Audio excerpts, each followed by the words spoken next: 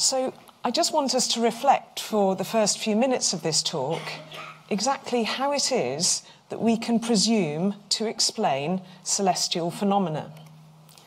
How is it that from the vantage point of this rocky planet, we can hope to elucidate the physics principles which describe and explain the fireworks that we can observe in the night sky? I'd suggest that a very important first step is to understand the perspective from which we are viewing the night sky. And so I want you to take a look at this movie here. The perspective that you should have is that we are at a fixed point on the Earth. Actually, the way that this movie is generated is from a fixed point vertically above Paris. And when we are observing from that fixed point, we see the night sky to rotate over our heads. Of course, in reality, that isn't quite what's happening. That's, by the way, just that extra density of stars, that stripe down there, that's the plane of our galaxy, the Milky Way, just rotating through. It is quite hypnotic to be watching this, and of course it's speeded up specially for the purposes of showing a movie in this talk. But now let's think about a step a little bit closer to reality. So I'm now going to show the same view of space, but what we're going to have is the fixed frame now, the fixed frame of reference, or the perspective from which we're viewing what's going on, is that of the distant quasar background. So distant objects that are fixed in the sky, at least over the kind of human life scales that we're talking about. And then the reality that the Earth is spinning, and indeed there is still a gradual movement of other celestial objects that can be discerned.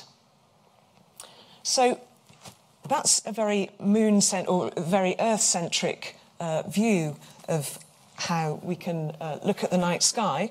But stepping a little bit further afield, and now thinking about a frame of reference that's anchored in the planet of Saturn. Let's see if we can, there we go. So you can see that when we fix our frame of reference with respect to not planet Earth, but planet Saturn, we see the moons calmly, steadily, rhythmically in orbit around their planet. There's actually subtle movements with respect to the sun that are still going on, and with respect to the other planets that are taking place. Now, you may want to hold on to your seats for this next movie. This is when we're going to fix the frame of reference with respect to a moon that's orbiting around Saturn called Enceladus. It's about the third ring in there, and this gives you a very strong sense of how, if you choose your frame of reference incorrectly, things start going in different directions, which are at first quite hard to understand. Enceladus is rocking around, and we've got planets going in different directions according to whether they're closer into Saturn or further outside. Understanding how we look makes a difference to our understanding of what we see. And viewed in this term, it can make us feel perhaps a little queasy as well. So apologies for anyone for whom that's a little bit uncomfortable. Let me move on swiftly. So back to the business of how do we explain celestial fireworks and spectacular phenomena? How can we go about that in a way that's scholarly and honest and indeed correct, which is what we're aiming for? It's a very big ask indeed that from the vantage of this rocky planet, we can indeed attempt, hope, aspire to explain how the universe works. But we're not daunted by that, are we? It is poignant and timely, I think, to reflect on what's going on our own planet at present. There are worrying things happening. There are viruses that are spreading. The climate on our own on our own planet is a challenge to explain and to mitigate the consequences of. Lord Stern, Nick Stern, a few years ago, said that responding to climate change, both technologically and economically, was a complex, intertemporal, international, collective action problem under uncertainty. I think he nailed it there. I think all of those words and phrases are far from being redundant, but highly relevant. So we should always keep in mind that we have to worry about the business of our planet at the same time as looking out and indeed learning from the wider universe. I'd like to remind you of something rather poetic that I read in my second lecture, the one that was entitled Frozen in Time. And this poetry came from the famous cosmologist, the Reverend Georges Lemaitre, Belgian cosmologist in the early 1930s. And he expressed the scientific challenge that lays ahead for us as follows. The evolution of the world, the evolution of the universe, that is, can be compared to a display of fireworks that has just ended. Some few red wisps, ashes and smoke.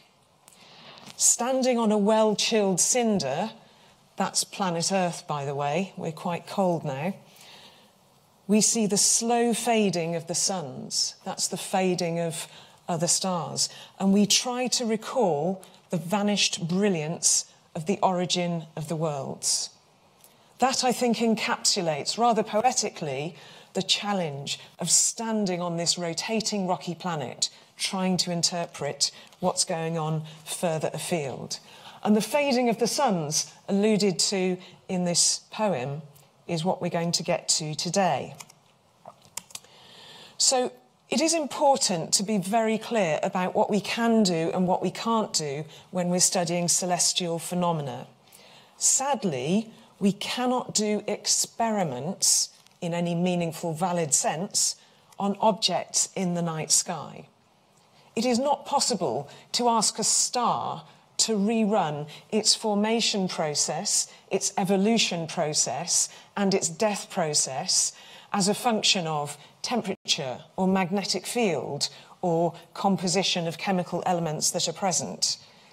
We have no ability to define the experiments that we would love to perform to really deepen and enhance our understanding of what we think is going on. We cannot do experiments, but we can observe in many very pertinent ways. But very humbly, I think, we should acknowledge the presumptions that we are making as we observe the night sky.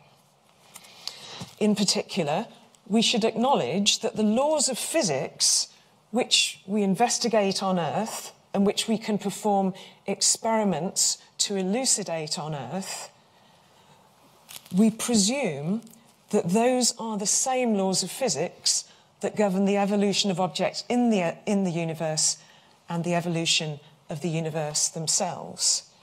We're also actually presuming that these phenomena are actually explicable and that the laws of physics that are describing them are deducible. And that too is quite a big step. It's one we make all the time, but I think it's important to acknowledge we are making it. We are implicitly assuming that the laws of physics are everywhere the same, including as they are on planet Earth. There are some important examples where that goes wrong, but that's on size scales larger than I'm going to be addressing in today's lecture. So how do we know when we're getting the right answer? How do we know when we're correct in our analysis of some spectacular phenomena in the night sky? I'd like to just run through with you the different types of evidence or authority which govern the academic community's, the physics community's view of whether or not we're getting it right in terms of our analysis and our investigations. I think the first type of evidence or authority won't surprise you at all. It's the evidence presented by careful observation. It's important to acknowledge that this is technically very challenging. For example, if we want to study phenomena outside of our own galaxy, the Milky Way, there's not a whole lot of light that comes from that. In fact, only 1% of the light that we can hope to observe in the night sky, and that's under good conditions, by the way, when we haven't got contamination from street lamps and security lamps, only 1% of light in the night sky comes from outside of our galaxy, from extragalactic sources. And so consequently, anything that's technically challenging is often very expensive. So that is a bit of a hindrance, or can be a hindrance, to getting the evidence that we want in order to understand the phenomena that we're investigating. A big part of progress in astronomy is understanding the selection effects, the unconscious biases, the fact that we are looking under lampposts. We're preferentially examining those parts of the universe where they're actually radiating light, and we can study them from the vantage point of this rocky planet. For many people, seeing is believing. But the problem with that is that not seeing can lead to a lack of imagination about what else might be out there and what else might be going on that is, for the present at least, hidden from our eyes. What we actually end up observing, what we actually end up discovering, is often strongly influenced by serendipity. There are a great many examples of important phenomena in the night sky that were serendipitous discoveries. No one set out to find them, but they appeared in people's telescopes, and consequently an investigation took place. Serendipity has played a remarkable role in the path that astronomical discovery and understanding has followed. But if all that sounds a bit overwhelming and a bit difficult, I really would like to emphasise that for the most part, the observations that we make are quantitative. We are making measurements that are calibrated and repeatable, repeated by many observers all over the world to be sure that what we have measured is correct. It really matters that we are doing the right thing and we're not confused or mistaken in what we measure. And so replication of scientific observation is a big part of the scientific endeavour and the scientific journey. So that's one type of evidence that's very important. There's another type of evidence, and that's the evidence from theory. Now, you might be sitting there thinking, well, how come theory isn't the final authority? How come it doesn't define the yes or the no to whether we're correct? Well, I would remind you that while on a good day, certainly when one is concentrating, mathematical rigour can't be wrong.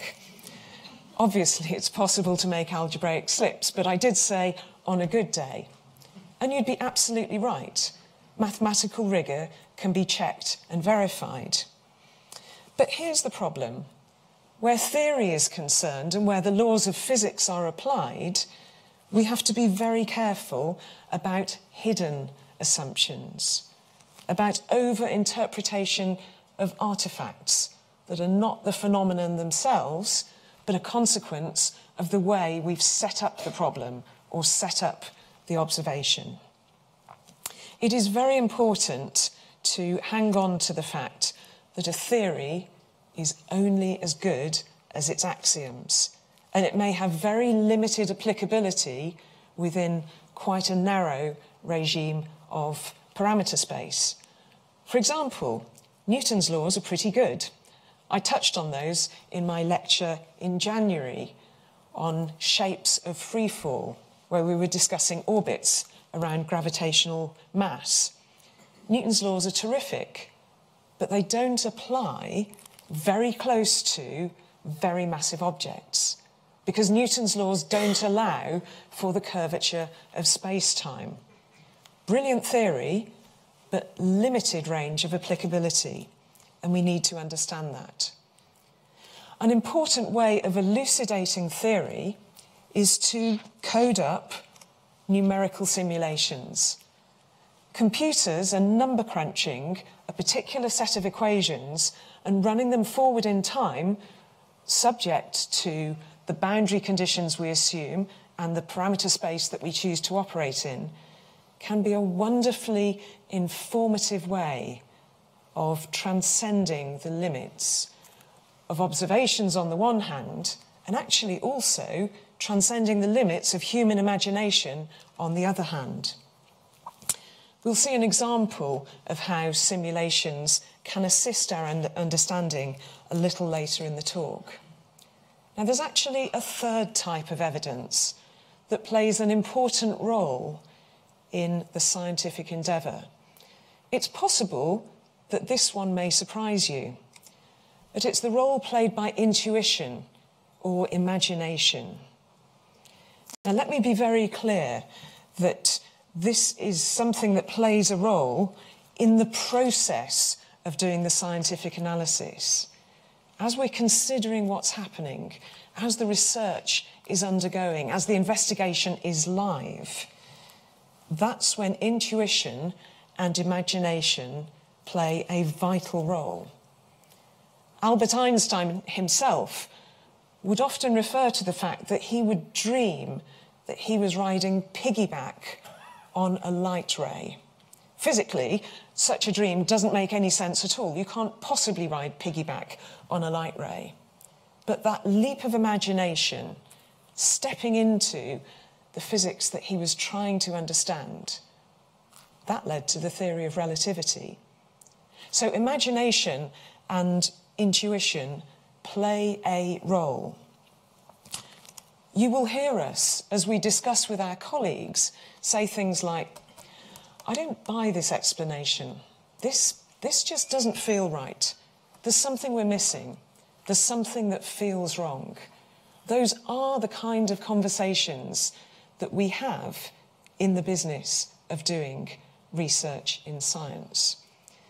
But let me be very clear that imagination is not authoritative in terms of the final answers or conclusions that we reach. I can't overstate this point too highly, and I also can't state it as well as our hero, Albert Einstein.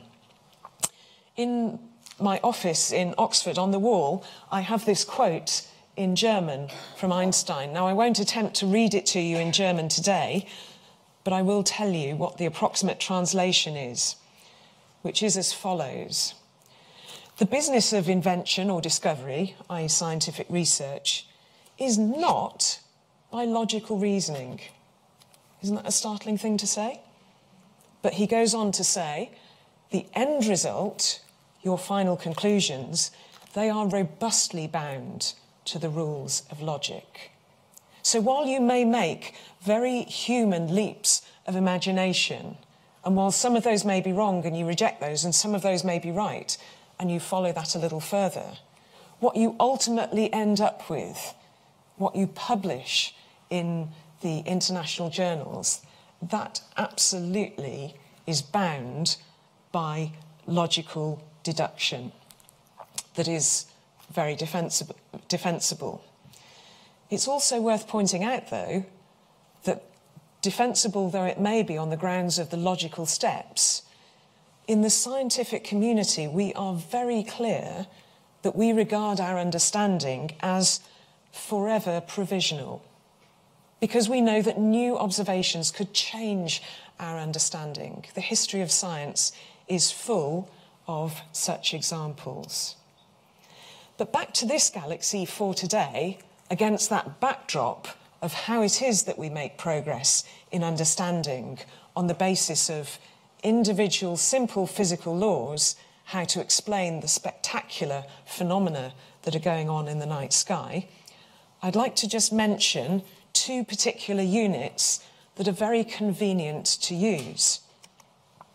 And these two units are as follows.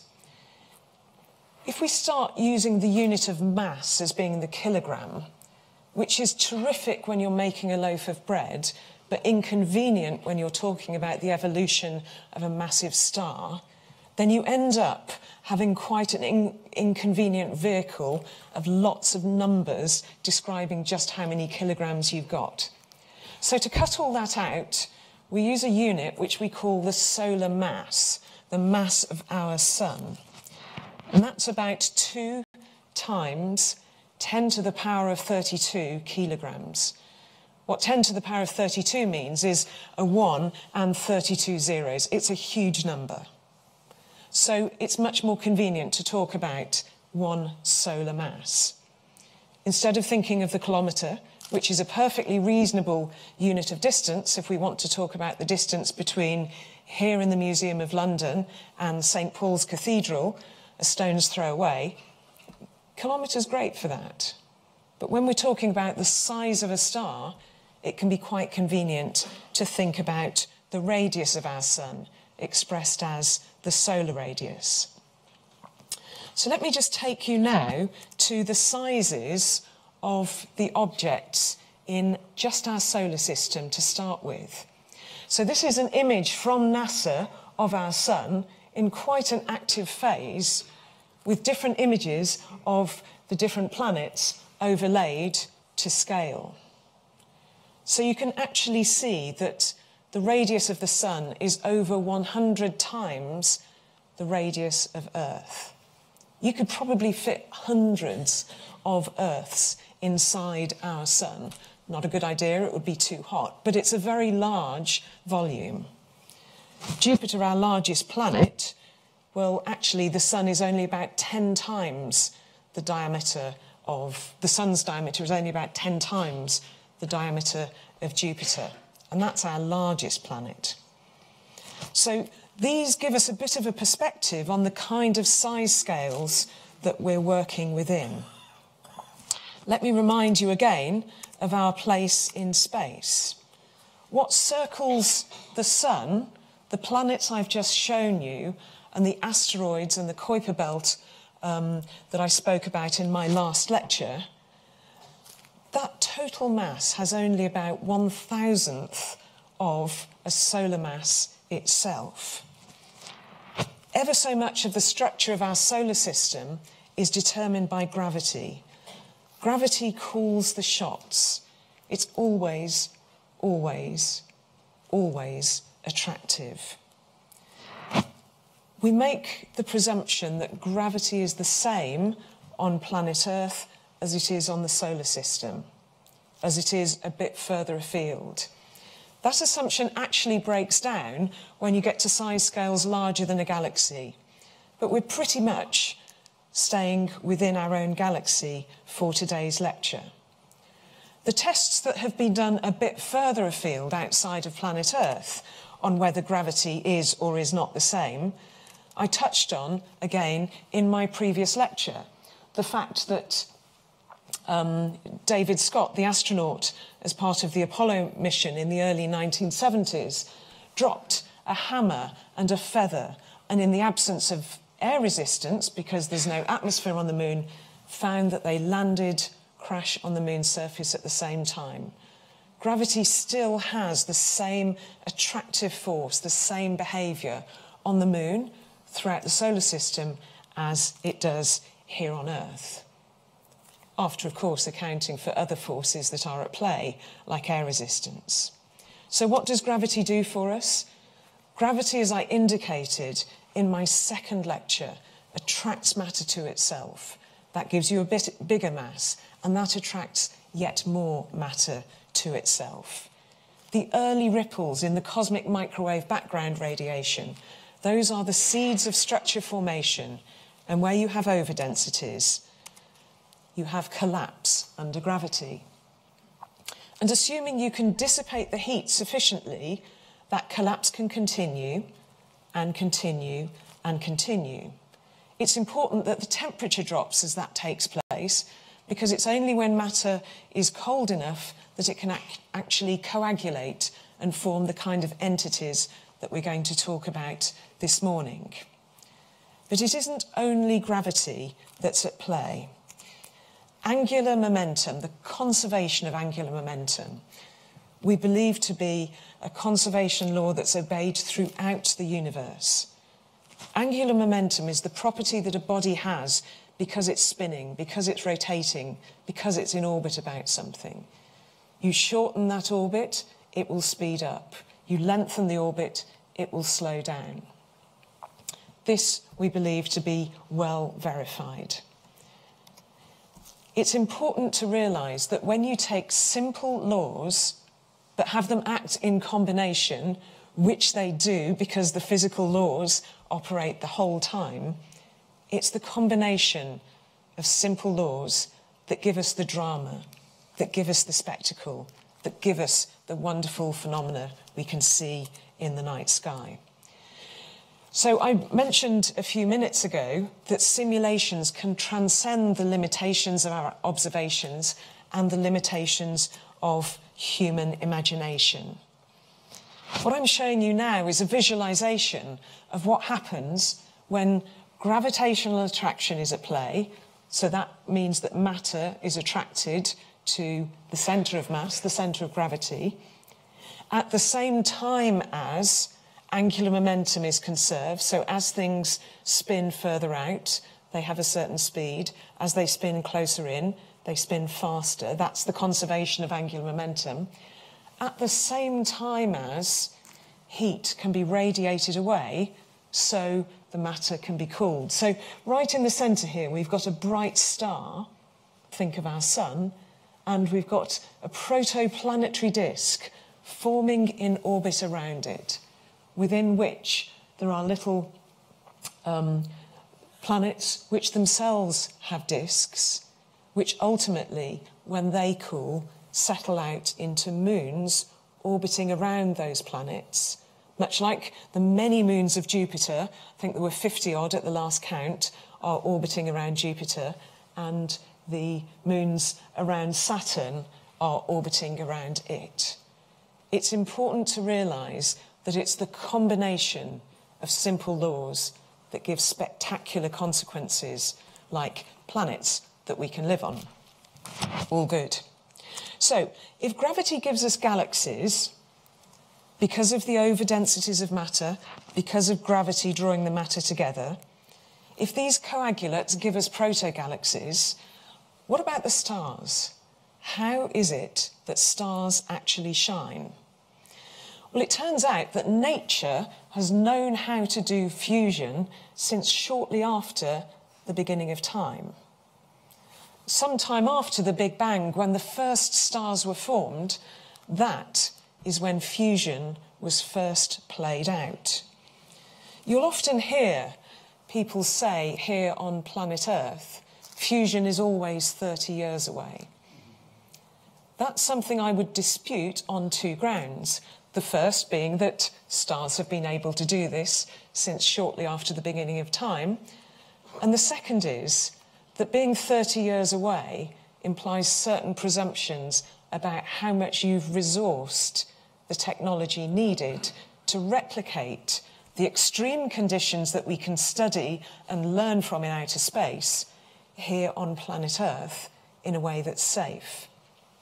How much resource fusion is given here on Earth makes a difference to when we will see it realised here on Earth.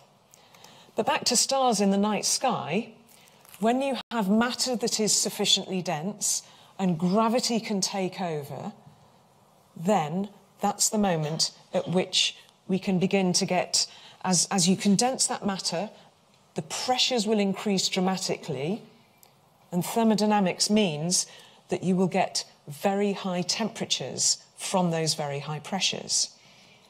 Now, here's the thing. When you get to sufficiently high temperatures, and by high temperatures I mean millions of degrees, and it actually doesn't matter too much for the purposes of this discussion which temperature scale I'm using, millions of degrees is jolly hot. When you have attained that sort of temperature regime, fusion can indeed take place. What is fusion? Fusion is when you can get the coalescence of subatomic particles fusing together to form bigger subatomic particles. So these can be things like hydrogen.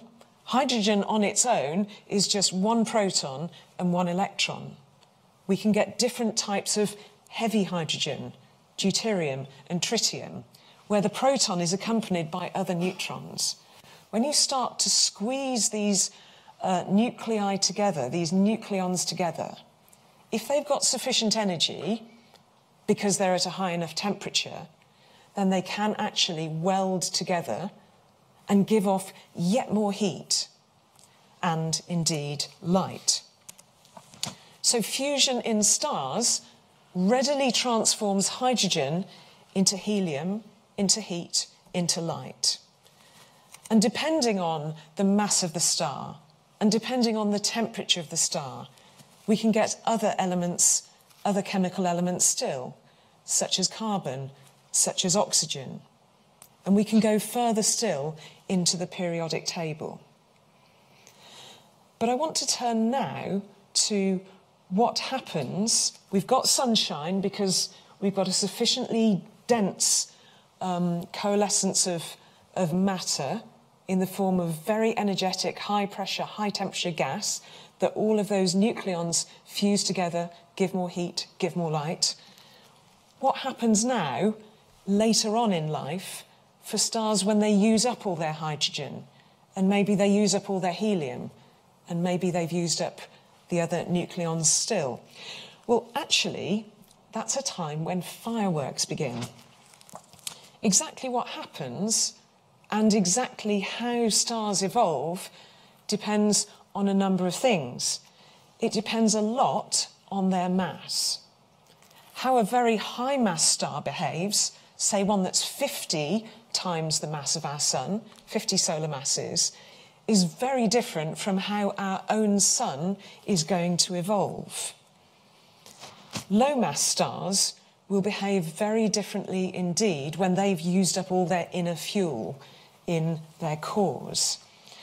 By low mass stars, I mean a star that's got a mass between 1/10 of the mass of our sun and, say, 8 or 10 times the mass of our sun.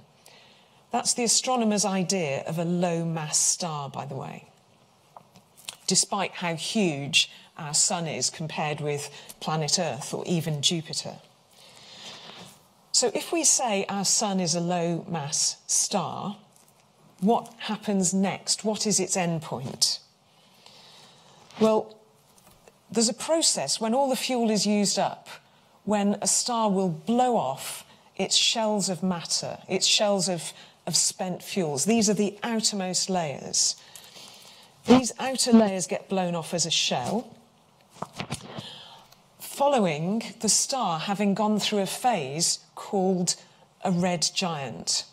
A red giant is when the volume of a star changes dramatically in volume.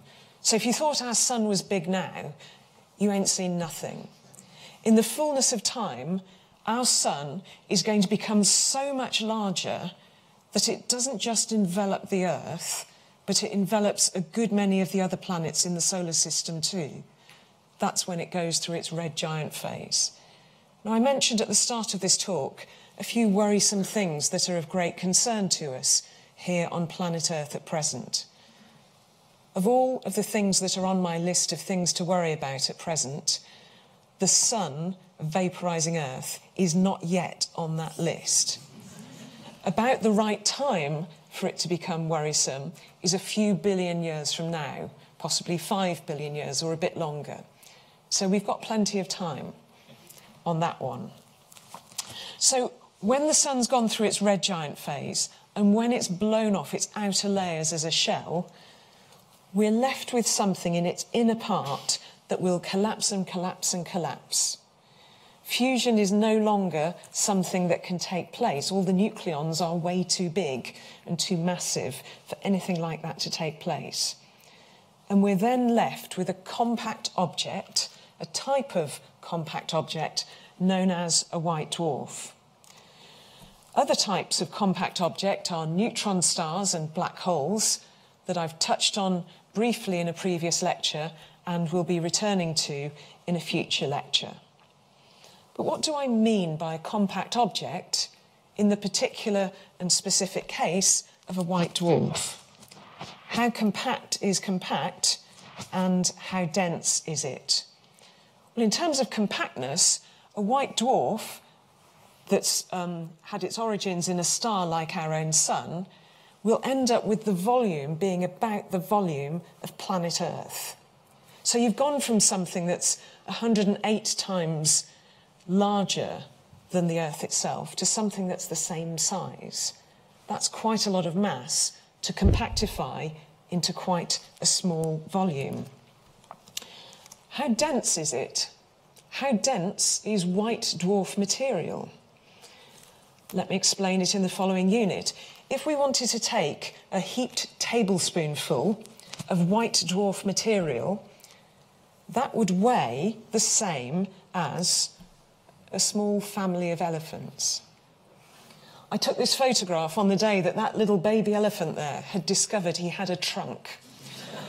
And while all the big grown-up elephants were saying, "Look, little fellow, we buy water, when we buy water, we drink," he was having none of it. He was playing around with his trunk. He was an adorable little creature, but I could not have lifted him up. Even that little fella is pretty massive. There is no way, of course, that probably even a bunch of us in this room could hope to lift a family of elephants. But that's how much one heaped tablespoon of white dwarf material weighs. So what does that tell us about the nature of the white dwarf? It tells us it's got a very hard surface. It's actually held up by quantum mechanics. It's held up by the fact that you can't squash electrons into the same bit of space. It's quite a remarkable example of quantum mechanics, which is the physics of the very small, manifesting itself on macroscopic, i.e. planet-size situations. So we have a very hard surface, and we don't have the renewing of heat from within when a star has turned into a white dwarf. There is no fusion going on. Gradually, a white dwarf will cool. Ultimately, it will form a black dwarf, still the same compactness, but all the heat will have radiated away. But as that happens, even as that happens, it will still retain its extremely hard surface. And we'll consider in a few moments what happens when something goes thwack against that very hard surface. But back for a moment to those shells of gas that get expelled prior to, as the star is going into the white dwarf phase. Some of these are remarkably spectacular and readily visible in the night sky from even amateur scale telescopes. This beautiful image is of such a shell of gas which has been blown off from a white dwarf. Now, I'd like to make an explanation and indeed an apology for the nomenclature at this point. Shells of gas that look so beautiful like this, that have been thrown off a star as they form their white dwarfs within, these are termed planetary nebulae. They are nothing to do with planets. Sorry about that. It's because originally, when William Herschel was looking at one of these planetary nebulae, he saw something that resembled Saturn. And so, obviously, this sort of extended region of glowing gas in different colours was nebula-like. That bit's fine, won't disagree with that. But it's not planetary in the sense that it's actually of a planet or pertaining to a planet. So this one here shows in the outermost regions red and pink colours which arise from hydrogen and nitrogen gas. Closer within to the centre, you see the green-blue colour, that's actually from oxygen. And this particular planetary nebula, this shell of gas that was expelled by its mother star, its progenitor star, as it formed the white dwarf within, it's about 2,000 light years from Earth. Here's another example of a slightly more scrunched up planetary nebula. And for many years, people wondered whether it really was a planetary nebula. This is NGC 5189. And it was actually only about 5 years ago that people detected at the very centre that there really was a white dwarf, thus confirming the interpretation that it was a shell blown off by a star as there was collapse within to a white dwarf. And that discovery was made with a huge telescope, a telescope called the South Africa Large Telescope, or SALT for short. So that discovery was in 2015. There are a good many other beautiful planetary nebulae. This one is called Messier 27. It's also known as the Dumbbell Nebula. It's about 14,000 light years away. Now, because one can do spectroscopy to measure speeds, as I discussed in my third lecture, and because one can just take repeated images and gradually discern how fast that shell is getting bigger, it's possible from that basic information to put it together with simple laws about rate of expansion and density of gas that it's expanding into, to give an estimate of how old it is since that shell of gas was first originally blown off the star. And such estimates are actually about 10,000 years old. Here is probably my favourite planetary nebula. This is NGC 7293, known as the Helix Nebula. This is such a clear view because it is so close to us. It's fairly typical in size, although it's quite a young one, but it's very close by. It's only about 655 light years from Earth. So the stars that give rise to this, they're long gone. What we're left with there is a shell and a white dwarf within, at the very centre. Is that the end of spectacular behaviour from such stars? Is their moment of grandeur over? Not a bit of it. Remember I said that a white dwarf has a very hard surface? Anything landing on it will go thwack into it and heat up. So let's consider some of those physical laws from a more earthly perspective. I want us now to think about energy and heat and work. These are important quantities in the subject of thermodynamics, and a brewer from Manchester called James Prescott Joule did quite a lot of work in establishing the equivalence of work and heat, showing they're both forms of energy and how you can convert from one form into another form. He died 130 odd years ago, but all his life, although his day job was running the brewery set up by his dad in Salford, his heart lay in the scientific endeavour. He was an admirable amateur, an amateur here in the true sense of the word, someone who loves what they're studying. He set up his own laboratory. He developed specific tools and techniques for making supremely accurate measurements. I have no idea whether this applied to the beer that was made in his brewery, but as a scientist, he was exemplary in his care and in his dedication. What do I mean by dedication? Well, for example, on his honeymoon in Switzerland, he measured the temperature at the top of the waterfall and at the temperature of the bottom of the waterfall with some very precise thermometric equipment that meant that he could actually discern even a very subtle temperature change. It was very gracious, I'm sure, of his new wife to... well, I like to think that she enjoyed these scientific endeavours as well. But what Joule inferred was that the increase in temperature at the bottom of the waterfall, compared with the top, was due to the fact that the water at the top has a large amount of gravitational potential energy. It's pulled towards the Earth under gravity, and in so doing it loses potential energy, but it gains kinetic energy. But of course, then the water ultimately lands on the relatively hard surface of whichever Swiss lake it was and goes thwack. And that thwack shock heats the local water. Now, when we're dealing with shock heating, that is something that has dramatic effects on the spectacles that we observe in space. The modern unit of energy, by the way, the joule, is named in honour of James Prescott Joule. And so the principle that I want us to keep in mind, based on a relatively simply carried out experiment on Earth, is the fact that gravitational pull increases kinetic energy, and then when it goes thwack onto a hard surface, you get shock heating and a dramatic rise in temperature.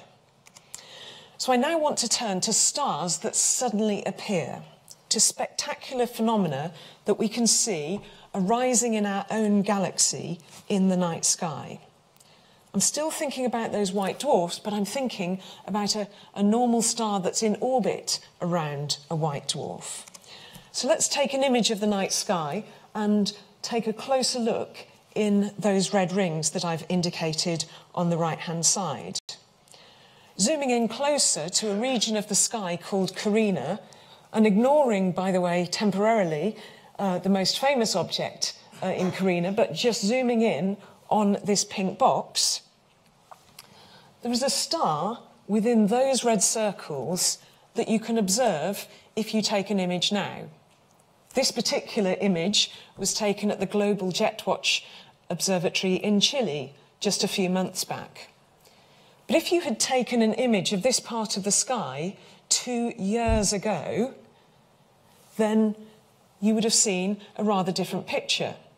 My colleague Steve Lee kindly supplied me with such an image, and look very closely at the stars you see in those red circles. You can see that the one on the corner, as it were, simply wasn't there a few years ago. 2 years ago, later this month, a star dramatically appeared in that location on the corner in those red circles. When I heard about this shortly afterwards, I was on a train from Oxford to London Marylebone at the time. I immediately opened up my laptop and slewed, I think it was the Global Jetwatch telescope in South Africa, onto that part of the sky to observe it. My husband was expecting a relaxing weekend in London, but instead he found himself standing next to me on the platform at London Marylebone, pressing the shift key upon my request as I held my laptop and slewed the telescope, making use of the free Wi-Fi on the train and not wanting to lose a minute as we captured the behaviour of its early evolution. Novae are awfully good fun to study, but they can be a little bit inconvenient. So let me tell you about what happens when you get a nova explosion. The story begins with a white dwarf with its hard, compact surface in orbit around a normal star, like our Sun. The gravitational pull of that compact object, the white dwarf, of matter on the nearby star towards the white dwarf will cause it to go thwack on that hard surface. The matter will get hot. By hot, I mean very hot. I mean millions of degrees. Temperatures at which we know thermonuclear reactions such as fusion can take place. And so when hydrogen from that nearby star lands thwack on that hard surface, that's converted into heavier elements further down the periodic table than hydrogen and helium. Heat is given off, which increases the ability of matter on that surface to be fused together, and it gets hot and it blows out lots of gas, throwing out at the same time lots and lots of photons, and so we can detect it and study it. How much energy are we talking about here? We're talking about 10 to the 37 joules of energy, that unit of energy named after James Prescott Joule. So that's a 1 and 37 zeros, but that's a hard unit to get our head round. Let me try a different calibration. When the world's first atomic bomb was detonated in July of 1945 at the Trinity site in White Sands, New Mexico, so much energy was given off that the sand in that desert, the white sand after which it's named, melted into glass, which we call trinitite. I've seen it. It's amazing. It's like green bits of chunky glass. How much energy did that have? It had about 10 to the 14 joules. So a nova explosion, the explosion of a new star, nova comes from the Latin meaning new. A nova explosion is about 10 to the 23 times larger than a chillingly large explosion that we could have on Earth. So I mentioned in my second lecture on frozen in time that shortly after the Big Bang, as the universe was expanding and therefore cooling, ultimately hydrogen and some of the other light elements, such as helium, such as lithium, such as beryllium, could be formed. But it's very important to note there's more to life than hydrogen. We need other atomic species, other chemical elements, if we're to have our life and our being. The high temperatures and pressures that you get on the surface of a nova, on that surface of a white dwarf rather, giving the nova spectacle, give you a runaway thermonuclear reaction and a chain reaction of nuclear synthesis, which gives us vastly more of a repertoire of chemical elements which are essential for life itself. The periodic table would not be filled in the way that it was were it not for the spectacular phenomena of nova explosions, which I've indicated and described briefly to you today. There is another type of spectacle that also gives rise to some of these heavier elements, and that's a supernova, which I'll come to very briefly in just a second. How rare are these events? Well, they're stochastic. Each one happens individually, independent of another. We think there are probably about 50 novae that explode per year in the Milky Way. And so that does mean from time to time there'll be one that's sufficiently close to Earth that we can do very clean and clear and straightforward observations, round-the-clock observations in the case of the Global Jet Watch observatories, and observe those very intensively. A number of the others are further back in the galaxy, the far side of some of the other spiral arms. But the other type of explosive spectacle that I mentioned, a supernova, that's worthy of mention too. They are a much more rare event than a nova. They arise from a much more massive star than just the maximum 8 solar mass star that I said could give rise to a white dwarf. What's the rate of those? Well, we estimate it to be something like 1 per century. But actually, the last supernova in our galaxy took place in October 1604, which was before the gunpowder plot had even happened. The king at the time was James VI of Scotland, James I of England. And that gave the event that happened in 1604 gave rise to what we now know as Kepler's supernova. It was brighter than Jupiter. It was visible to the naked eye for over a year. It is throwing out material at highly measurable speeds of a few thousand kilometres a second. But consider this. Its energy, the kinetic energy of the gas that it throws out in its bright stage is 10 to the 44 joules. So you've got some calibration of that from what I said about the explosion at the Trinity site in 1945. Here's another calibration. In the past 4.5 billion years of the life of our sun, it has only radiated about half of that amount of energy that Kepler's supernova radiated in its first few months of existence. So supernovae are also exciting. It's important to realise that they happen not when a star is born, but at the end point of a star, when there is inner collapse, sometimes excitingly to a black hole.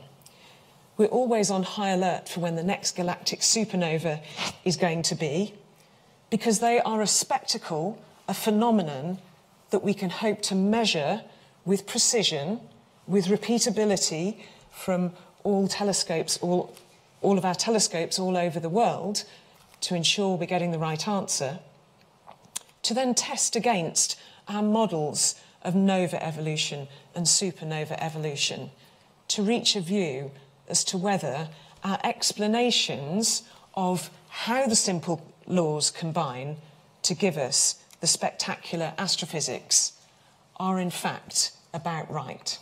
Thank you very much.